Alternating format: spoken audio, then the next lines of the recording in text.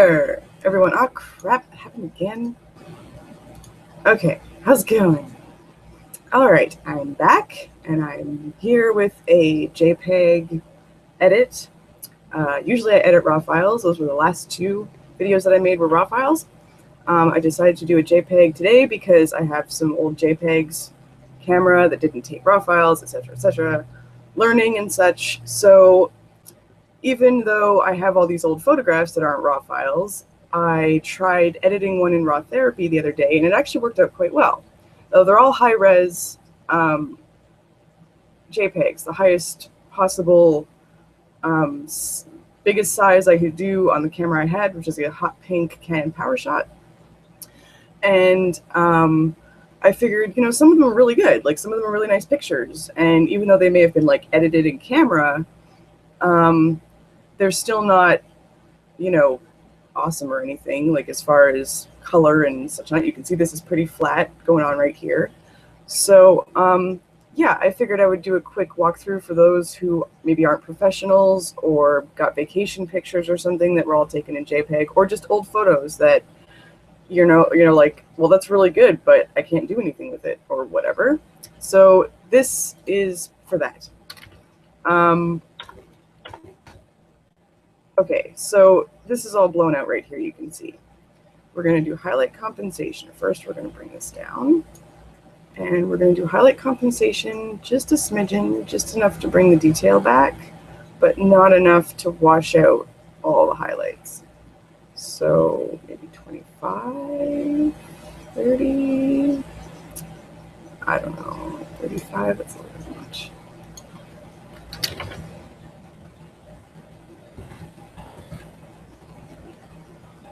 I'll probably get away with 25. I'm going to probably do 30 for right now. Yeah, do highlight compression at 5. The blacks, we'll save those for later.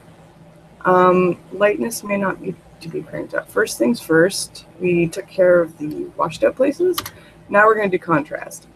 And because I already filmed this once before, and because I do it live, no edits. My microphone was messed up and not working. So like the whole video is me talking, but no sound. So I've already been through this once, so this should be super quick if I can just stop talking and get right to business. So 45 for contrast. Boom. You can see it just pops. Might need to adjust the highlight reconstruction. Maybe. I don't know, turn down the threshold to 0, switch this to 25, and maybe 20, 35, okay, now we're getting somewhere, 40, 25, let's leave it at 45 for now. Saturation, we're going to boost that right up to 20, because we really want the sand to pop and everything else. Lightness, don't think we really need that at all, because it's going to wash out the image and totally cancel out the contrast in this case. So we'll leave the lightness alone. For right now, I'm liking the detail there. Blacks, we can give those a try, see how she goes, and then we reset.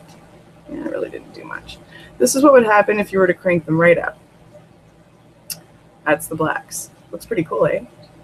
And you can do it like, there's little bits of color all coming in, but it's still really dark, which is really artistic. It's like really cool. Not what I'm going for, but a good option if I really wanted to get fancy artistic with my pictures. So we're not doing that right now. 50. Reset that. It doesn't really make much of a change, but it doesn't hurt to have it on. Shadow compression, we can turn that down. 10. Okay, sharpness. We're going to turn that on. I usually put some sharpening in there. It's not a whole lot, just enough to kind of meh. Just because it makes me feel better. You don't have to do that, but it makes me feel better. White balance, this is what happens when you reset it in this case. Ah, so blue. And we're not doing that. So maybe 6,800. It's like really warm. 66. A little cooler. Let's see what 67 looks like. Really warm. Let's stick with 66. I like the coolness in the water, but the warmness in the sand. So, yeah, it's good. And you can see, like, this isn't something that you would want to, like, print, like, on a big, you know, canvas or whatever, because you can see that it's got, like, noise and stuff in it because it's a JPEG.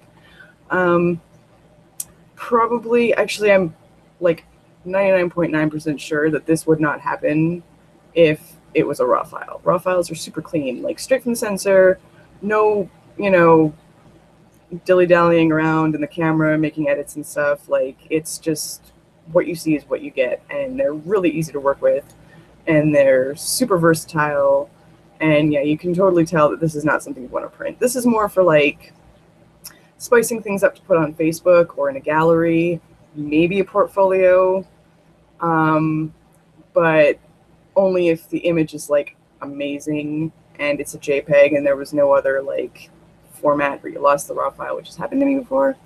Anyway, this was supposed to be short. So, yeah, I think that's about it. I'm pretty sure that that's the edit. I wonder if I'll lose. Okay, wait. What I'm going to do is I'm going to edit the metadata because there's no real. Oh, I already did that. Oh, that's right. I edited it. Awesome. You always want to make sure to check your EXIF. Put your name if there's an artist section, put your name in there. If there's a copyright section, put your name in the copyright, blah, blah, blah. That protects your images to some extent. It's better to have it than to not have it, because then you know which images are yours, and you can check in that, which is embedded in the picture. Yeah, I think that's pretty much it. I was going to go back to neutral, but because I haven't saved this yet, so it's whatever. But we can do this. This is without contrast, but all the other changes, that's with contrast. You see the difference. It's fantastic. You'll love Raw Therapee. Photo editing. Hey, see you guys next time. Thanks for watching, and have a good day.